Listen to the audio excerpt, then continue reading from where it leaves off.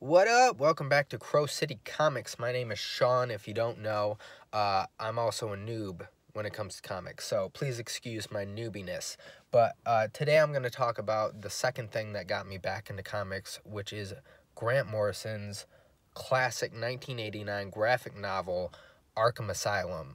It's a Batman story, obviously. If you don't know, now you know. But this thing is a piece of art. It's a piece of art. It really is. The artwork in this, I can't remember the artist's name off the top of my head right now, but it's so dark. It's like a dark, almost like watercolor-ish, like hand drawn. Oh, it's just, I've never seen artwork like it in any form of comic, and I think that's one of the things that makes it stand out so much is the artwork.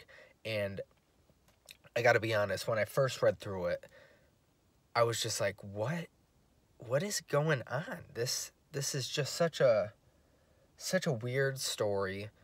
The art is weird. Everything about this is weird. But then I was listening to the Grant Morrison interview with Kevin Smith on his podcast. I think it was like The Fat Man and the Cowl. And Grant said, what I really wanted to do with that story was show what Bruce's nightmares are like. And when I viewed the graphic novel as if I was watching Bruce's nightmare, I was like, this makes sense. There's a lot of nightmarish themes, and the one of them that stands out is Arkham's, what's his name? I feel like it's Amadeus. It's not, though. But he's reliving the Arkham's childhood, where he walks up and he goes to his mother's bedroom, and it's so weird. He opens the door and his mother's right there, and she has beetles starting to come out of her mouth, and I'm like, what is this? But once I understood that it was supposed to be like a nightmare, I knew. I was like, all right, this makes sense then. But the whole premise of the story is Joker takes over Arkham Asylum.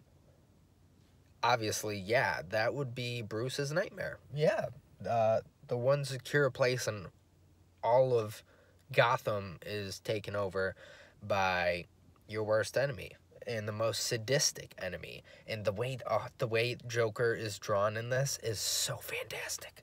It's so fantastic. And for some reason, I don't know the story behind why the Joker, this is spoiler alerts, so sorry for the late spoiler alert, but Joker's dialogue is all in red letters, and oh, it's just so great.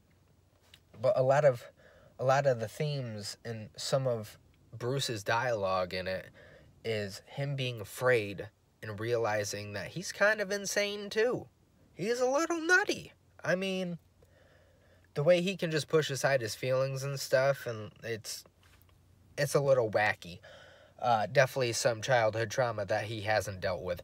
But there's a few times in Bruce's dialogue where he just is like, I'm just afraid that when I go in there, it's going to feel like I'm home. And there's a point where Joker is on the phone with Bruce, and he's like, Batman's like, what do you want, Joker? You're holding up the phone line. And Joker's like, we want you in here with us, where you belong. And once you have the idea that this is his nightmare, you're like, yes, this all makes sense. And there's one really twisted moment. All of the prisoners in this look really weird. But there's one twisted moment where Bruce snaps some dude's leg, and it looks like Clayface almost, but there's like little Easter eggs of villains in this. But yeah, I gotta reread it. I let my buddy borrow my copy, and he lives across the country. So I don't know when I'm going to see that again. But I highly recommend this graphic novel. It's amazing. It's amazing, and one of the reasons why I got back into comics, because I was never really like, comics, but now all I have is comics on the brain. It's nuts. But anyway, I highly recommend this. They keep releasing anniversary editions because it's a great story. But other than that, I can't really think of anything else to talk about for it. Just highly recommend it. If you've checked it out, let me know what you think, because I love it. And if you didn't know that it was supposed to be Bruce's nightmare, now you know, and you should go and reread it again. But my name's Sean. This is Crow City Comics. Don't forget to like, subscribe. Thank you for listening. Thank you for watching. If you're watching on YouTube, subscribe to the podcast. Follow me on TikTok, Instagram, Facebook, Twitter, all that good stuff. Shoot me an email. I don't care. I just want to talk comics. Anyway, yeah, feel free to DM me. I'll talk about comics all day.